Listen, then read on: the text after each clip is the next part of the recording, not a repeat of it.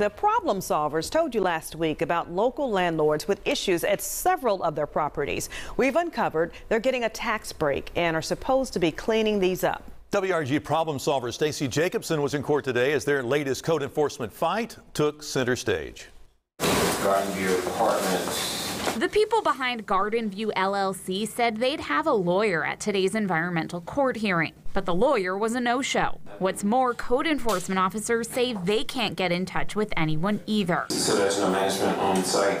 No, sir. But the owners of Garden View Apartments are talking to the Problem Solvers. A representative for the New York-based pair tells us they apologize for ignoring the issues and say they bought Garden View as well as several other complexes because they, quote, believe in fixing up property. We do see signs of progress. In fact, in court, code officers told the judge the owners have cleaned up Garden View.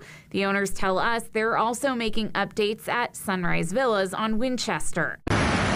This is video the owners sent us of new paving at that property, where we found they're getting thousands of dollars in tax breaks through a pilot from the Health, Educational, and Housing Facility Board. They say they're spending that money making repairs like this and redoing the plumbing, but there is still a long way to go. Still not working. No repairs to the AC and no repairs to the porch as well. It appears the porch is actually separating from the building, and it presents an imminent danger of collapsing on anybody coming in and out of this property. Back in court, code officers say the Garden View Apartments still have AC and construction problems classified as an emergency. The owners are due back here in environmental court again next Tuesday.